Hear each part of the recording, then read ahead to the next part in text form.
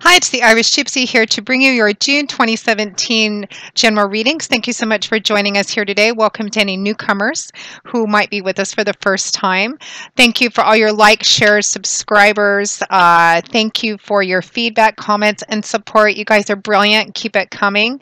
Thank you to my regular clients as well for the consistent feedback that you continue to send for how our readings continue to play out in your lives. And thank you so very much for those of you who continue to keep me so busy reaching out for personal one-on-one readings. It's an honor and a pleasure to read for you, and I'm grateful for the trust that you place in me to do so. And if any of you are interested in a personal reading with me and you haven't read with me before, you can click on the About or Description button on my YouTube channel's homepage, which will give you a little more information and also has my email address, which is Maggie1McGuire@gmail.com. That's MAGGIE, MCGUIRE@gmail.com. I would be delighted to work with you. I do readings full-time 6 days a week, so turnaround time is anywhere from a few days upwards of 2 weeks, but almost always we can schedule a reading for you within a 2-week period of time. I do love and romance readings, compatibility charting, career, work, and finance, year overviews, gift readings, channeled messages, and so on. So if you're interested, email me and we'll go from there. Make sure to check your rising and your moon sign as well. If this is your primary sun sign, you may find that one of those may resonate more predictably for you. But watching all three gives you additional bits of insight and clarity and makes the picture of what's going on in your life potentially a little more cohesive because they are general readings. There's so many of you watching. Of course, they're not going to mean the same thing to the same degree and intensity for everyone watching. So moving right along. Since we are doing the beginning of the month generals, I'm going to be pulling 8 cards, 2 cards for each week, with an additional 9th card from the bottom of the deck for overall energy and guidance. This reading is for Gemini, the air sign of Gemini, Gemini the twins for the month of June 2017. Let us see what this lovely month of June has in store for our twins, for the Geminis, June 2017. Okay, Gemini, we begin with the 9 of Wands, followed by the 8 of Wands. We have the 5 of Swords, followed by the High Priestess, the 9 of Pentacles, followed by the Knight of Swords. I just got this very strong impression that some of you are telling somebody where to go. And then at or towards the... It's very strong too. At or towards the end of June 2017, we have the 10 of Wands, followed by the 6 of Swords. I like how that ends. And then from the bottom of the deck, your overall energy and advice is the 6 of Wands. Beautiful. Wow, that just came in like a powerful kind of arrow. All right, Gemini, let's take a quick feel here.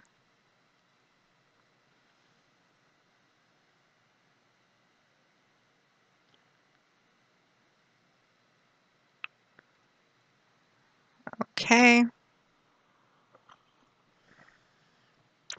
Okay, Gemini, let's begin. So we find ourselves at the beginning of June 2017, although I am recording these the end of May, with the 9 of Wands, followed by the 8 of Wands. I am still continuing to use the Gilded Tarot by artist Ciro Marchetti. So the 9 of Wands. Wands is fire energy. That's this suit's element. So it's a very fiery, active, dynamic suit. It's very forward moving. It's about creating, building, manifesting, change, action, power. It's a very dynamic suit. The 9 of Wands is about hanging in there, not giving up kind of at the 11th hour, because it represents being almost at the end of something, because 10s represent the end of a cycle. We're at the 9 here. The 9 of Wands represents you know, that you've walked a fair path already. You've faced a lot of challenges, as this man has. He's a soldier. He's been through a number of battles, and he's tired, worn out, exhausted. He's probably had a few wounds to deal with, but he's still going. He's almost done. He's at the 9. He's run into this cluster of wands behind him. They represent one kind of last, final obstacle, delay, challenge of some kind. He's a little confused about it. He wasn't expecting it because he was close to wrapping up his journey. And the mouthpiece is making this weird little shadow, and it's kind of freaking me out a little bit. So he's taken a step back, and it's not about a full-blown retreat or running away just when you're very close to the finish line. It's just about taking a step back, withdrawing just a little bit to get a fresh perspective, a different look at it, maybe trying to re-strategize, figure out how you can get through this obstacle, deal with it so you can move on and complete your journey. Now, it's accompanied by the Eight of Wands, more fire energy here. The Eight of Wands is a card of communication. This could be a different types of communication. We do live in a pretty electronically savvy age, so this can be text, email, phone, person to person. Communication coming swiftly and powerfully. It can also be an exchange of communication.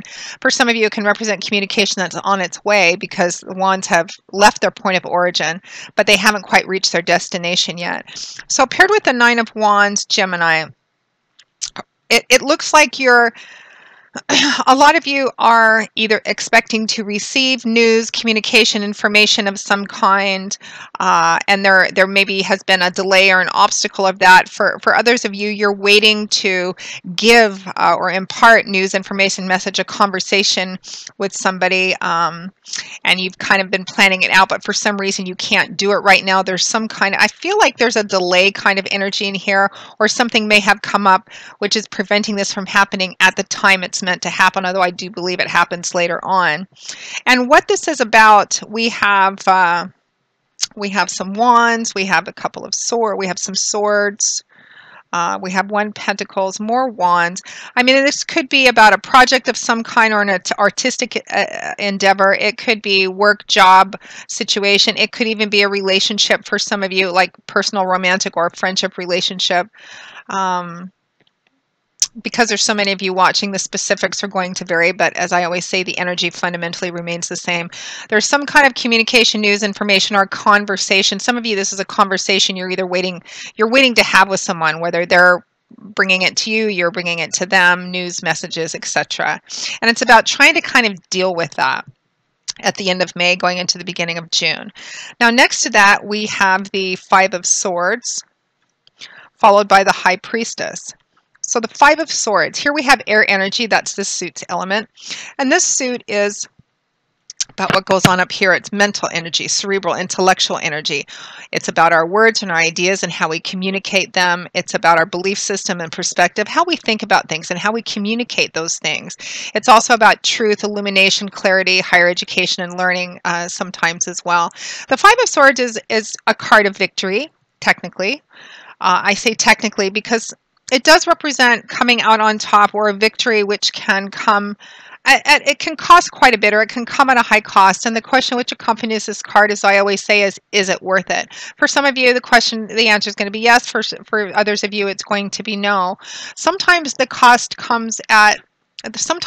is just your personal energy, your time, your effort. I mean, this man is obviously the victor. He's come out on top. You can see his opponents or foes or enemies are on the ground defeated. He's gathered up their weapons. He's holding his own aloft, but he looks tired, worn out, exhausted. You know, it's not like a very sunshiny, birds chirping kind of picture. He's bleeding from a little cut on his forehead. This battle has cost him a lot. And sometimes these people on the ground behind him can represent that whatever this is, you know, that you're coming out on top, or you're wanting to come out on top, it may come at the cost of personal relationships, or with relationships with people. Sometimes this card comes up when people are so ambitious or so competitive or so compelled to win that they sometimes hurt or step on other people doing it. Can represent that, so kind of be vigilant about that. We want to stick with, you know, personal integrity. And sometimes it can represent that winning, meaning holding on to what you believe in or refusing to back down from something, may cause a breakup or a separation between you and somebody else, whether that's romantic or a friendship or even a work relationship as well. But it does represent coming out on top, even though it looks like the challenge itself or the battle itself it's not easy. Now, and you're trusting in that, or you're being asked to trust in that, because the Five of Swords is paired with the High Priestess. So the High Priestess is a major arcana card, fingers of the divine, significant energies. The High Priestess is a card of spirituality, trusting your instinct and your intuition. And intuition is our connection with the divine. When we get intuitive flashes about something, intuitive insight, or dreams, it's about paying attention to those. So definitely pay attention to any dreams you have about the situation, any flashes of insight or clarity, because those are messages from the divine. That's what our intuition is. It's our connection with the divine, and it's this card is about opening ourselves up to that connection and trusting in it and allowing that to guide us. So paired with the Five of Swords, it's about trusting that, I think for a lot of you, whatever it is that the cost is in this situation is worth it for you, and you're being asked to trust in that. For some of you are just, maybe, I feel like a smaller portion of you are maybe just hell-bent for leather on coming out on top or being the victor in this. And for those of you, the High Priestess may be advice for you to kind of, okay, touch base with your intuition, your instinct, touch base with that connection with the divine, and make sure that what this is going to cost you is actually worth it, and not only that, but that it stays in alignment with what you know to be true and right and good for yourself. So it really depends on which side, which group that you fall into.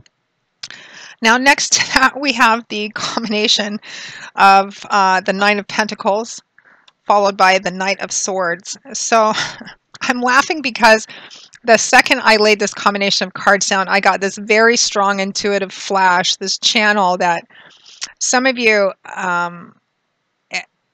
that this delay, this communication or conversation, which was delayed initially, is happening later on. And somehow during this communication or conversation, or at the end of it, I feel like some of you, maybe more than half of you, actually, you tell it like it is. For some of you, it's going to be flat out telling somebody off. But it's not just about, being aggressive just for the sake of it. It's about standing up for yourself. The Nine of Pentacles is earth energy. That's the suit element. So it usually manifests in earthly ways, in tangible ways, in the day-to-day world, the concrete world that we live in. Things like money, finance, property, resources, assets, etc. Or tangible results of the effort we put into something, because you can apply that same energy to spirituality and relationships as well. The Nine of Pentacles is a card of independence, self-sufficiency, self-empowerment.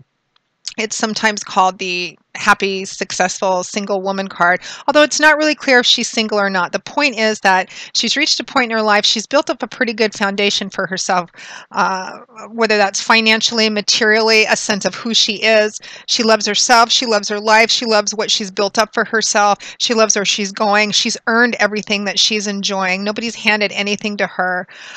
So whether she's single or not, that energy remains the same for her. It's a beautiful, strong, assertive energy. Now it's paired with the Knight of Swords, so we have more of that air energy, that words, ideas, communication energy. Knights are the bringers, the deliverers, sometimes the defenders of the tarot. Typically when you see them, they represent an offer or an opportunity, and they can also represent the speed at which a situation moves. The Knight of Swords is about, this is information, truth, message being brought to someone or to you. For some of you, somebody may be delivering this to you, but I feel like for the majority of you, you are the Knight of Swords. You are delivering this, and you are an air sign as well, Aquarius, Gemini, Libra. Sometimes the Knight of Swords can be a challenging energy because it's message, information, news, it's communication that's delivered pretty much devoid of any of that water emotional energy. This is straight, short, sweet, direct, to the point, blunt even. Sometimes it comes across as emotionally distant or emotionally detached, not necessarily meant to be that way. It's just the truth delivered in its absolute clarity without any extraneous fantasy illusion. There's no sugarcoating here. Sometimes it's an inconvenient truth or the cold, hard truth. Paired with a Nine of Pentacles, I feel like a lot of you in this communication or conversation are telling people, I don't need you. I don't need what you're providing. I don't need this situation anymore. I am fully capable in and of myself. I can, provide for myself. I can do what I need to do. I manifested my own life path so far, and I can continue to do that. You can be on board with me or not. Some of you, a smaller portion of you, this could be somebody else saying this to you, but I feel like for the majority of you, whatever this situation is, Some of you, it's going to be like, I'm done. I don't need this anymore because I know who I am and I know my path and I am fine without you. And there's a separation. I'm moving away. For others of you, it's just setting boundaries, very clear boundaries. Look, I'm not okay with this. I've worked too hard to get to where I'm at. And, are we on board? Are we going to be working together or not? This could be a work career path situation. This could be, with a partner in some other kind of project or endeavor. And for some of you, it could be a personal relationship or friendship as well. Now, at or towards the end of, but it feels very strong, very direct, very to the point, like, this is how it is. And, here I go. So at or towards the end of June 2017, this could also be the advice in how you need to conduct yourself through too. Assertive is not aggression, so be careful that you understand the difference between the two of those. So again, trying to reach the end of this. At the end of the month, roughly, we have the Ten of Wands, followed by the Six of Swords. A lot of fire and air energy, actually. A lot of like movement, creative building energy, and a lot of, words, ideas, truth, and clarity coming out as well. I feel like it's a lot of like perhaps some thoughts, but talking, thinking, working things out, and then boom, having this very straightforward communication. So the Ten of Wands represents a cross you've had to bear, a burden that you've had to bear, coming to an end or needing to come to an end, because the tens represent the end of a cycle, the coming full circle of something cycling to a close, or it needs to. This burden has grown so heavy that you can't even stand up straight. You've been carrying it successfully, but still it's so heavy. The end is in sight, that place where you can lay this burden down, stand up and take a deep breath, or it's time that you lay this burden down, stand up and take a deep breath because you need to be free of it. Now, it's accompanied by the Six of Swords. This is a lovely card. It's a card of peace, restoration, healing. It's a quiet energy, sometimes somber energy, but it's positive. It's a card of peace, restoration, and healing. It represents moving away from a troubling or challenging, chaotic, imbalance, perhaps painful time, a struggle, into a time that's more balanced, more peaceful, serene. It's a card of healing. The worst is behind you. The waters behind you are all choppy and wavy and turbulent, but you're sailing into these smooth, peaceful, placid waters. You're not quite to the other shore yet where everything's settled, but you're in progress. You're on your way. You're moving towards it, and laying this burden down, this heavy burden, this cross you've had to bear. So I like how that ends.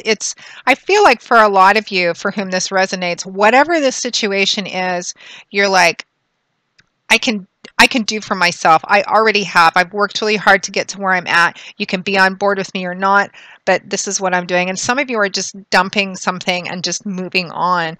And your overall energy is wonderful. It is your overall energy and guidance from the bottom of the deck is the Six of Wands. This is a card of victory, triumph after a battle, success after a struggle. This man went off to achieve something, build a career path, have a family, rescue a princess, kill a dragon, whatever.